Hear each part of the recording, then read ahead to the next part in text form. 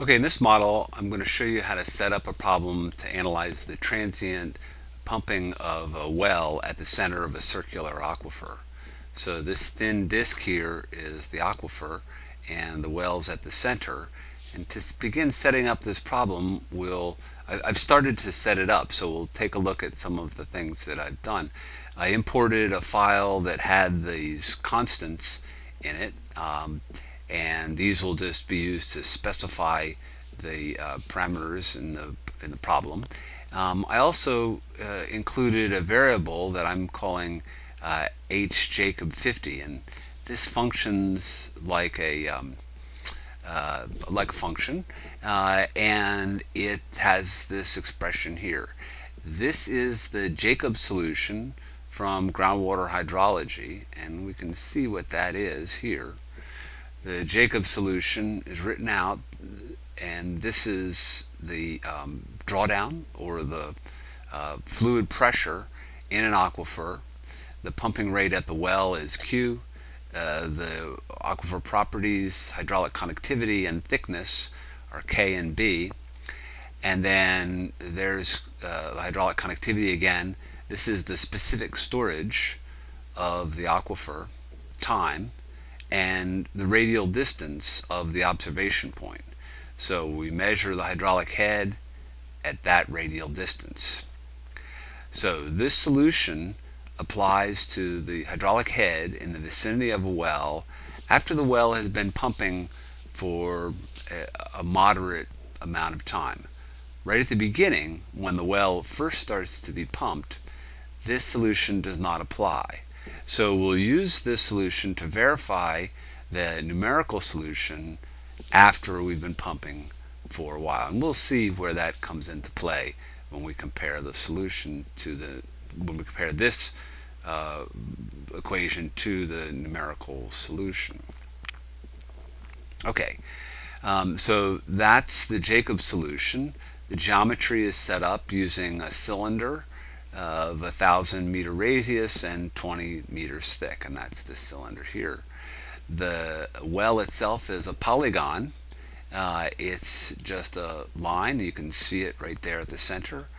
The top surface of this disk has been hidden, so you can see it, and it's specified here as a polygon that occurs between 2 points. So each one of those points is given as a combination of x, y, and z. So the first point is 0, 0, 0. The second point is 0, 0, 20. And so we can make a polygon that has however many points we want that will be connected using this approach by putting in the points as vectors. Okay, to specify the physics, we've used Darcy's law. These are the defaults, and to make this a transient problem, we need to go and select the storage model from the subdomain selections here. And while we're at it, we'll select a boundary condition. These are the possible boundary conditions for this problem. So we'll select the hydraulic head boundary condition, and that'll be the outside of the model. And we'll also select an edge, and we'll use a mass flux for the edge. That will be the well, this feature here. Okay, so now we have to set up the storage model. This is where we specify the properties of the problem. Density and viscosity, I think, are straightforward. The matrix property we're going to specify using hydraulic conductivity, so we need to switch that over. And the hydraulic conductivity I have here is a constant that I call K. Porosity, really, for this problem, is just a nominal value. It shouldn't matter, but I'm going to use 0.1. And for the storage model, the approach that we'll use is to just specify a specific storage. And so we make a user-defined value, and I called specific storage S sub S, just uppercase, lowercase s. But now we need to be careful here because specific storage is defined using two different unit sets. This is defining it in terms of 1 over pressure, but the constant that we used here has SS in terms of, well, it says 1 over pressure, but that is 1 times 10 to the minus 5. That should be 1 over meters. It's essentially 1 over pressure head. And that's an appropriate value for specific storage of a sand in units of 1 over meters. So what we need to do, if we use SS here, is we have to convert it. And so what we'll do is divide it by 9800. This is the unit weight of water, and that'll be in units of 9800 pascals per meter. And so that's what we'll use to convert SS, which is in units of per meter, to these units, which are the ones we need. So hydraulic head is going to be 0 around the edge of the model, and we'll set that up. The mass flux, to set this up, we need to select this point, like so, and then we need to write in the mass flux. Well, we've only specified the volumetric flux in the constant, so we need to convert the volumetric flux to a mass flux, and we do that by multiplying actually Q is a volumetric flow rate, and so the conversion is volumetric flow rate times the density of the fluid, which is what we call rho in the constants, and that's something that we've specified. And then we also divide that by the thickness of the aquifer. So that's the conversion that gives us, that goes from a volumetric flow rate coming out of the well to a mass flux in these units. Okay, so we set these terms up, and I've already done that. And so we're ready to check out the mesh. So I'm just going to use the default settings for the mesh, see what that gives us. So it's a uniform mesh over the whole domain, and you can see we're really only having it be 1 element thick. So this is not really an optimal mesh for this problem because the action is going to happen right here around the well. So an optimal mesh would be dense around the well and then be sparser here. But for now, we'll just go ahead and use this mesh and see how well it does. If we have problems with the verification, then we might consider refining the mesh. So we're going to go and run this now, and what we need to do before we run it is set up the time of the run. So I'm going to run this for 10 to the 7th seconds. So actually what I need to do is first change the number of values as the entry method, and so then we'll have it start at 0, the simulation will start at 0, and it will end at 1 e to the 7th seconds, and let's have 50 values. And so we'll use replace to change the times up here. And so that should be all that we need to do to the study, and let's go ahead and run that.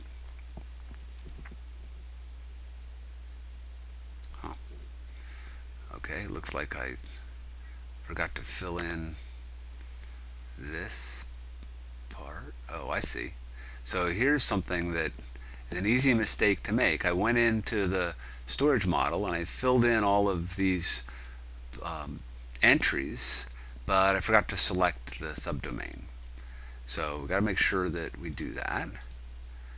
And let's go, and that also applies to all of the boundary conditions as well. So we still have a problem. Let me see. Okay. So in this version, I did not in fact have a variable called rho, so we'll just add one here.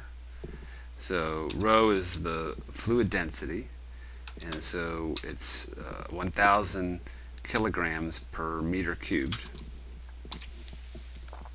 All right.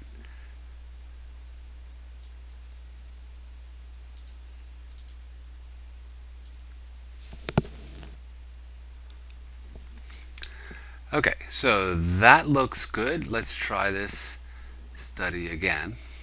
So we go here and we run it.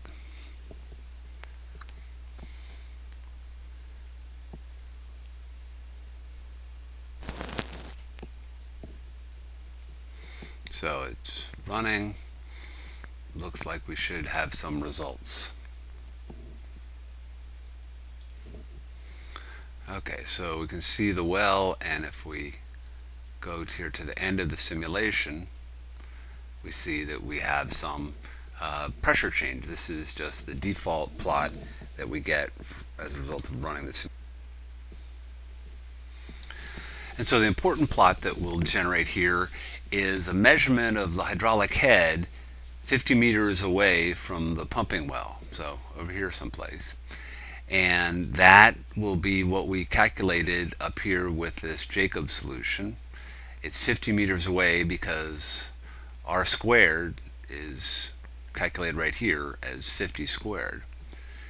So we'll make the comparison using this 1D plot group, and I generated two graphs where they're point graphs, so they're measurements of a variable at a point as a function of time.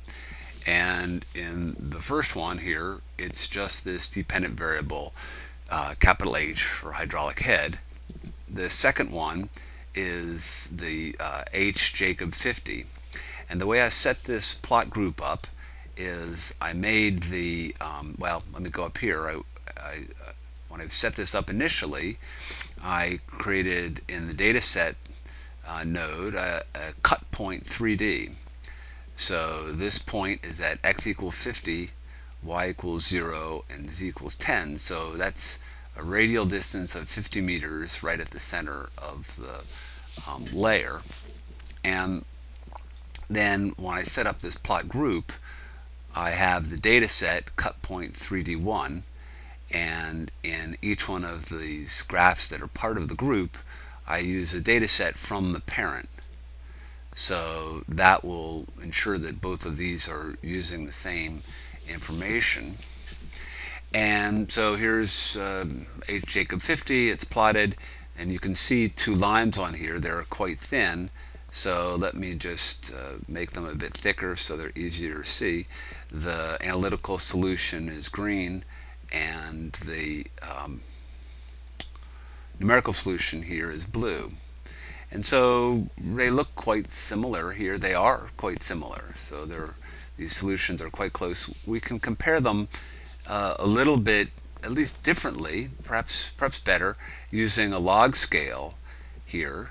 And so with a log scale, what we see is that this is the green here is the analytical and the blue is the numerical. And we can see that at early times there are some differences, but those differences decrease with time. And here at later times, they are really quite close. They're indistinguishable now that we made the lines a little bit thicker. Okay, so from a verification perspective, this is the behavior of this particular analytical solution.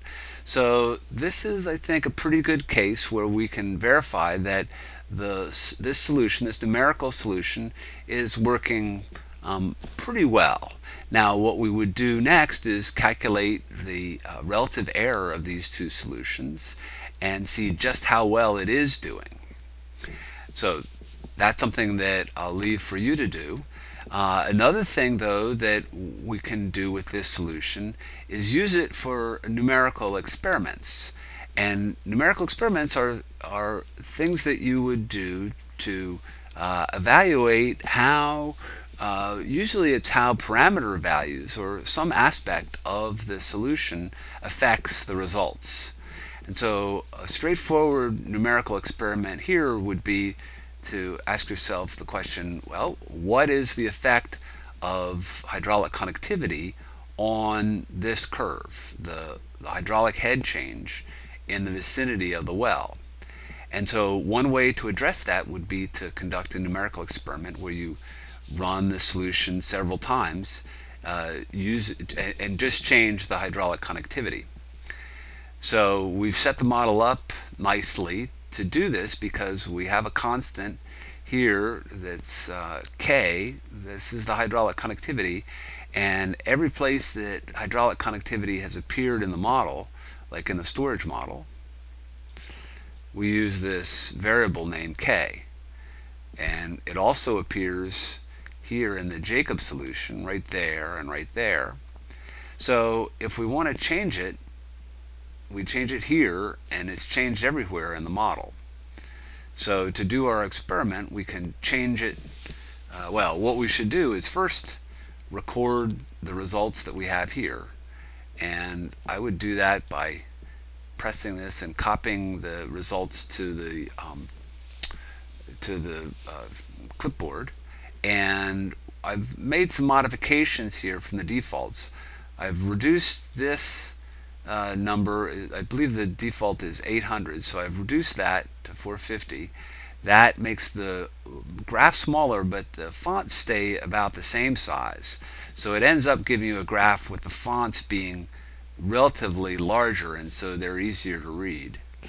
And I also checked this box, and that will create a legend and axis that just makes the plot a little bit easier to read, and I also boosted the plot size. So we hit OK. We can then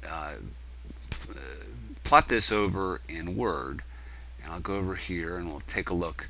This is that plot transferred over to Word, and so I labeled it here with the value of hydraulic conductivity, and then we can go back here to the analysis and go up to the constants, change the value of the constant here, rerun it, and copy the result back over to these places on this Word document. And so I've done that, and here's what you get. This is the analysis we just did. If we reduce the hydraulic conductivity by a factor of 10, we get this green curve and this blue curve.